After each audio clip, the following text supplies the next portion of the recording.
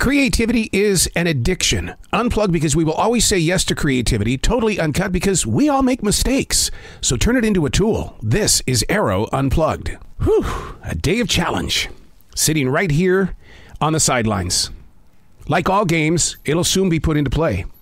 How it goes is based solely on the mindset. In all things prepared for, there's always a sense of risk. To get to the soul of the story means paying attention to the answers. It could lead to a subject not yet covered by other journalists or broadcasters. How I do my conversations is how I act and react in the outside world. Now, sadly, this is the bad part about being an interviewer. Those that I stand with in the outside world, they give off this vibration of me wanting to know too much. Asking questions, then questioning the answers makes people feel uneasy. They know I didn't buy into their half-heartedness. As a real person who happens to do famous people interviews, I kind of want to get better answers because it deepens the conversation and connection. Hey, it's Arroe, and this is The Daily Mess, a chronological walk through an everyday world. I am a daily writer. I find great conversations coming from out of nowhere. I mean, somebody's got to start the conversation. So this is what I do. I daily write.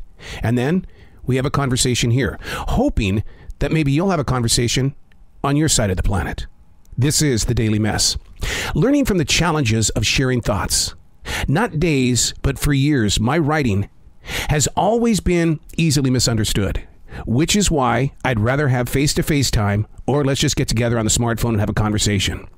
Through my written word, what I think is uplifting and informational is actually interpreted by other people who feel like, well, that was an attack. Now drop in a few cuss words. Even though I use them as street speak expressions, the receiver feels, something's wrong with this dude. He's in a mood. Which I believe is the very reason why I take my morning writing into the studio to share it. I've always called it from the sofa to the studio. If all you had were the words on this page right here, through experience, there is a huge chance that you're going to find it as an attack and or judgment, when in reality, it's a showcase on being closer to the story. Something that could be crucial. We go places with our words to help inspire, to influence, to build communities, to create that outreach, or to stand up and just have a voice so that other people can become aware of what is going on in their community. Believing in the power of the word. Don't just hold them in. Share them, but know how people are receiving your words. Put some sound in it. We need to hear your inflection. Don't just send out a bunch of words. Don't send an email. Don't get on social media and just... Let people hear your voice. Then to see your face. Do you have the courage for that? Take a chance. I'm Arroe, and that's The Daily Mess.